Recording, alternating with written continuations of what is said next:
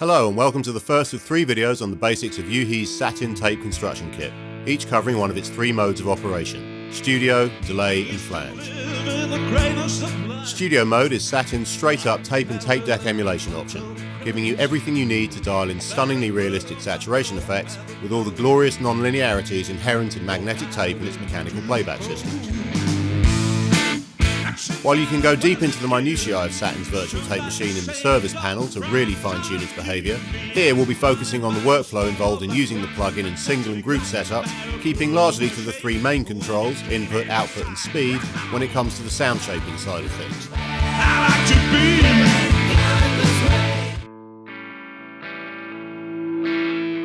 Here we have the stemmed mix of Blackberry Schwartz-Brzezinski's Power to Fly with Marion Gold on vocals. It comprises 6 drum tracks, 1 bass track, 3 guitars and main and backing vocals. Let's start with some single channel processing. Inserting Satin onto the guitar 1 channel and gradually raising the input level drives the signal increasingly hard into the default tape setup.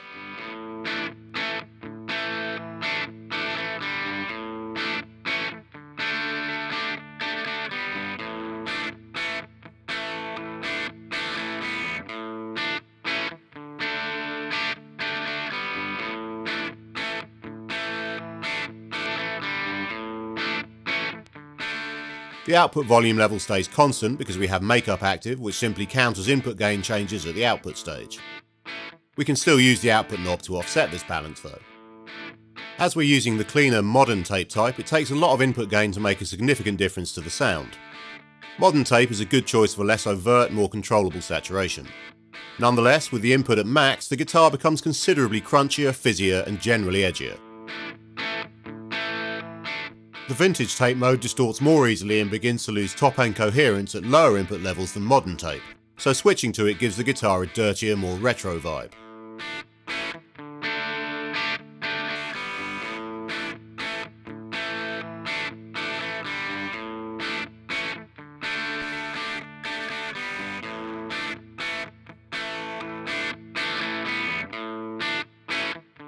The tape speed is controlled by the speed IPS knob, which defaults to 15 IPS, inches per second. Speeding the tape up to the maximum 30 inches per second improves treble response and overall fidelity and reduces noise. Slowing it down to the minimum 1.87 IPS rolls off the top end, emphasises the low mids and increases noise.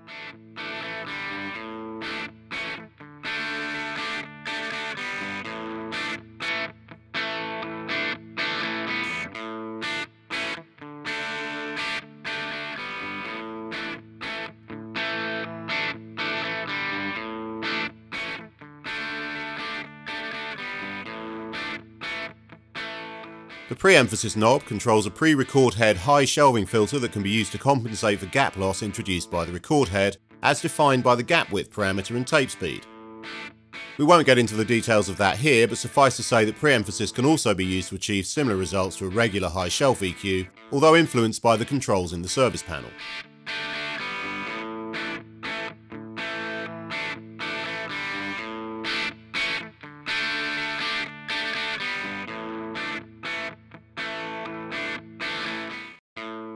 The Compander section emulates your choice of 5 noise reduction encoder and decoder types. As well as being useful for digitizing tapes recorded with noise reduction active, different combinations of encoder and decoder impart coloration and excitement.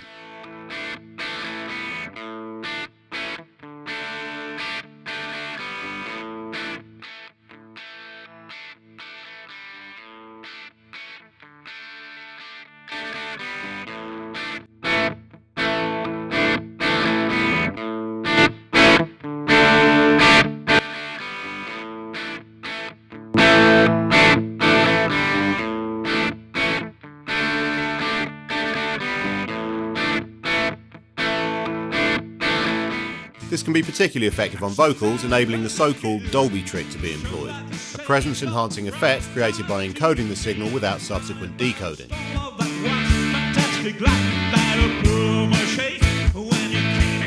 Here are our backing vocals with the Compander at 75% wet mix, set to the Dolby A mimicking A-type mod encoder and no decoder. Don't look back. We've also got the bypass tape switch engaged so that all we get is the encoding effect with no saturation. Don't look back, you ain't going this way. Don't look back, you ain't going this way. Don't look back, you ain't going this way. Notice the sheen and brightness that the encoding brings to the signal. Don't look back, you ain't going this way. Don't look back, you ain't going this way. Like no other holiday. Don't look back, and when the sun sets, I got a butterfly. Don't look back. At a fundamental level, that's really all you need to know to be able to apply tape saturation to individual sources with Satin. However, tape saturation is at its most effective when built up across a whole mix for a cumulative gluing effect. To that end, Satin makes multi-track operation easy with its group function. Every instance of Satin running in studio mode in a DAW project can be assigned or not to one of 8 groups, with changes made to any one member of the group automatically made to every other member at the same time. Groups are freely nameable, drums, guitars, vocals, etc., and individual parameters in any instance can be made immune to group changes by right-clicking them and selecting Lock.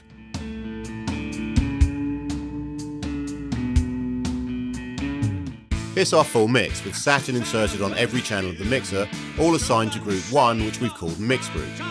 We're effectively simulating multi-track tape recording, as each channel hits its own track on the virtual tape, but with the convenience of being able to adjust the controls of all Satins together from any one of their interfaces, including bypass and preset selection.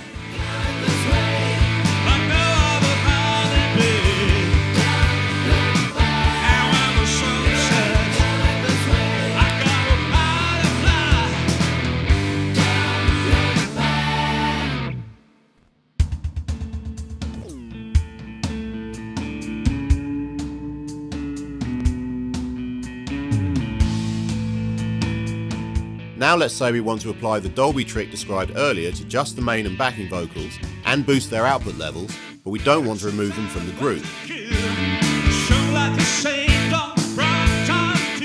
Simply right-click the encoder menus for the Satins in question and select Lock. Then do the same for the output knobs. Now we can tweak those parameters in these 2 instances of the plugin without the rest of the group slaving to them, or adjust them for the rest of the group without these 2 being affected.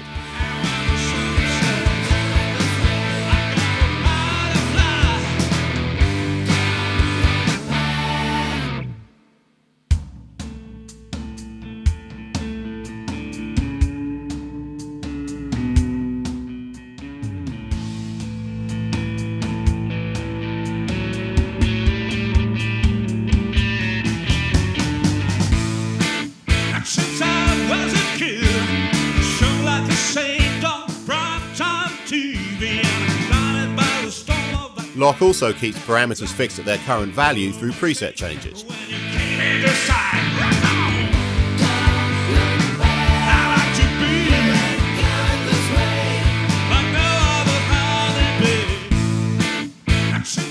With 8 groups available, there's plenty of scope for more advanced mix processing too.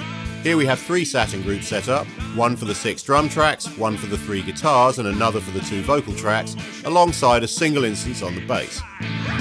Now we're effectively running our group bus mix out to 4 separate tape machines with single interface control over each one. Try doing that in your non-virtual studio.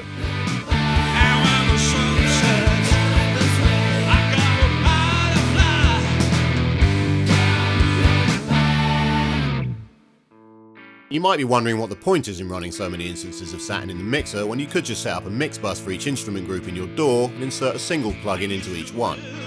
Well, apart from the lock feature, which enables chosen parameters of individual group members to be tweaked in isolation, the sonic effect of multiple parallel Satins can be very different to that of a single Satin applied to multiple channels. Here's our grouped mix from earlier with another Satin set up exactly the same as those in the group placed on the mix bus. Hear the difference as we A-B the group against the single instance.